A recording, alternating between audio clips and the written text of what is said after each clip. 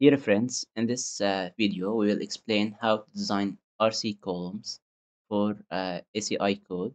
So let's get started. To design, we have this layout, and we have 9 meters in the x-axis, space, and space in y direction, 7.5 meters.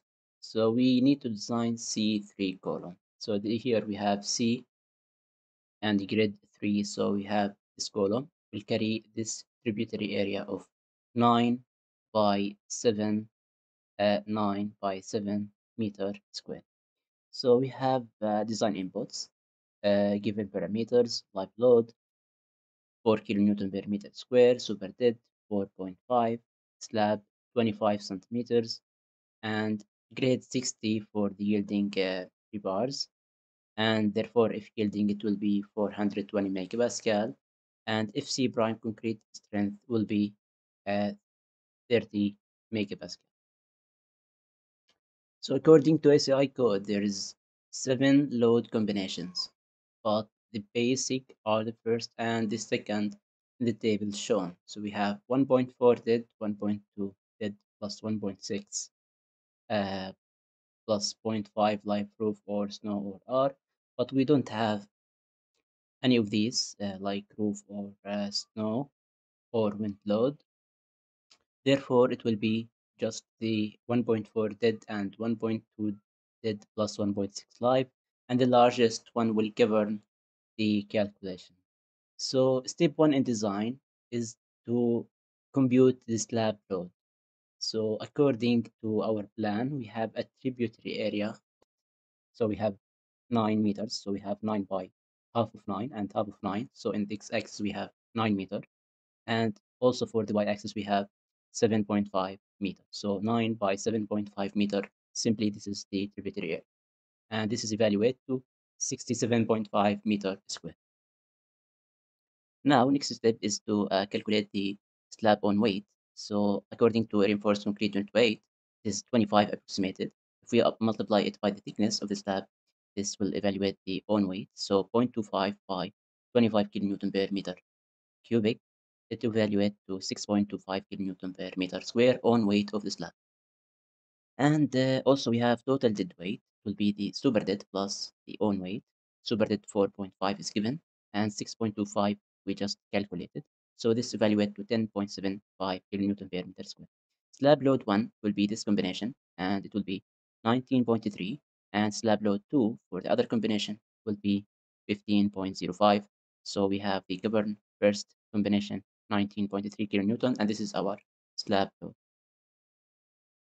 Step number 2 is to compute or calculate the ultimate, which is the ultimate axial load on the column. We can find this by this simply equation. We need to multiply the tributary area by slab load plus column self-weight. We need to compute it. And all of this by the number of stories we need to design.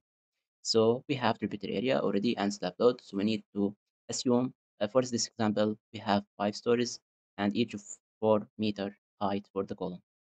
So column self-weight will be, we can assume for an initial state of minimum weight of 0.3 by 0.3 dimension size of column, then it will be 0.3 by the height and the reinforced concrete 25, and here we have the height 4, and this evaluate to 9 kilonewton for an initially dimension of column.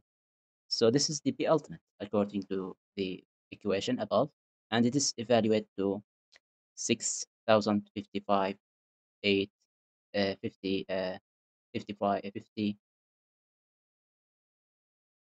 and this evaluate to be ultimate equal 6,558.75 kilonewton.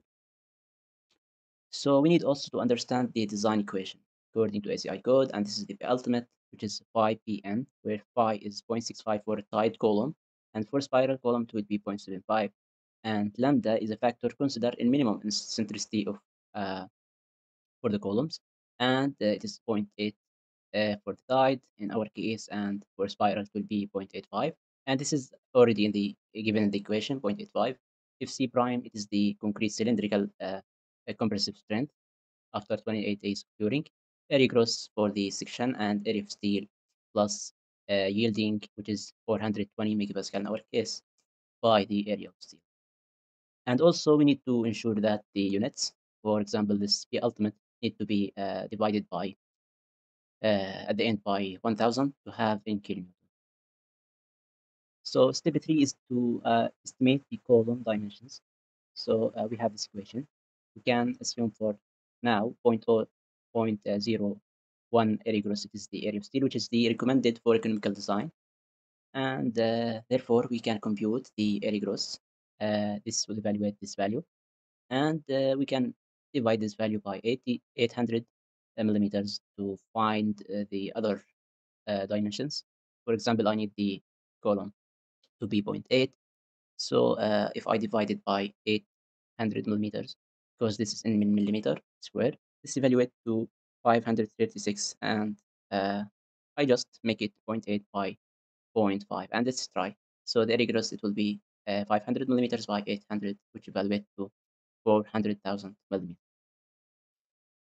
So to design and find the rebars and reinforcement, we need to estimate area of steel, which is 0.01 by the 400,000 millimeter area gross. So this is evaluated to 4,000 millimeter square.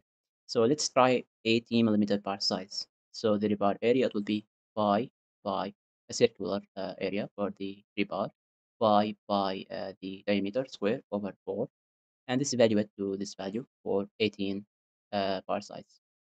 So we need to find the rebars, the total number, which is can be found by this equation, the total area of steel needed by the rebar area of one size, and this evaluate to 15.7, so approximated to 16,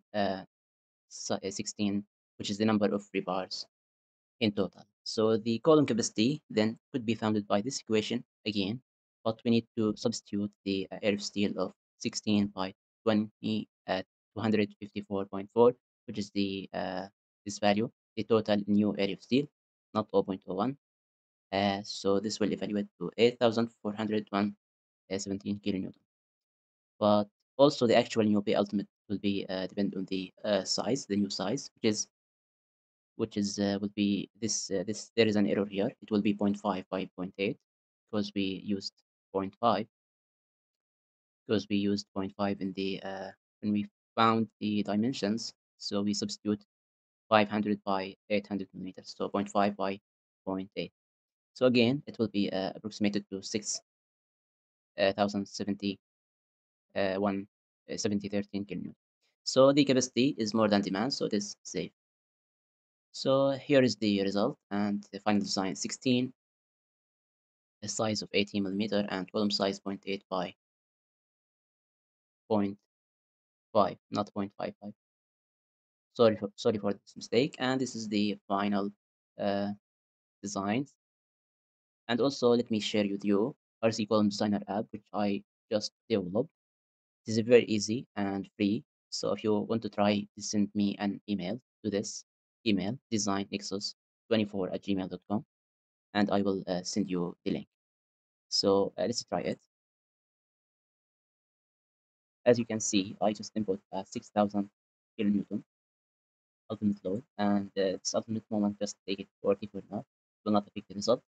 And we have 50 by 80, and this is 30 concrete strength and 420 megapascal, 40 for the cover, and select size, click compute or calculate, and you will see the final result and detailing in addition to interaction diagram.